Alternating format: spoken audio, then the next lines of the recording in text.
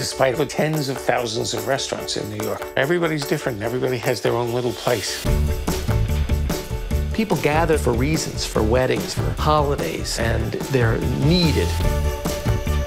Well, institutions are New York. It's a place filled with the exceptional. We all come here to make it. Some people decide it's not worth the price, and they go to Philadelphia or Pittsburgh. The only thing in Gino was good food. Atmosphere, people are happy.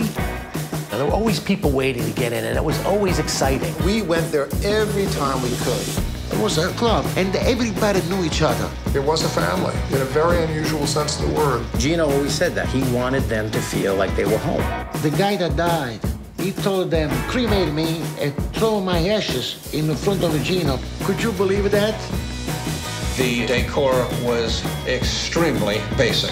It was the wallpaper, and that was it. Ah, the wallpaper. It was wonderful. When you say Gino, ooh, the one with the zebras. It's 10:15 and half the dining room's empty. What does this restaurant look like right now? Full. I have lived above the restaurant since 2000.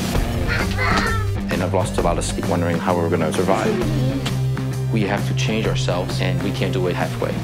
In doing research for the renovation, the zebras popped up. A restaurant putting Gino's wallpapers in?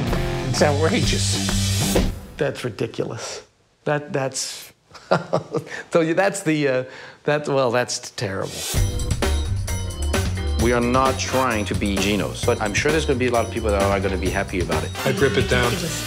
You're Pescatore, you're not Gino's. There's no relationship, there's absolutely no connection. You cannot build another Gino. It's a little plagiaristic. Those of us loyal to Gino's wouldn't put our foot in the place. I think we've earned the right to try to do anything that we need to do.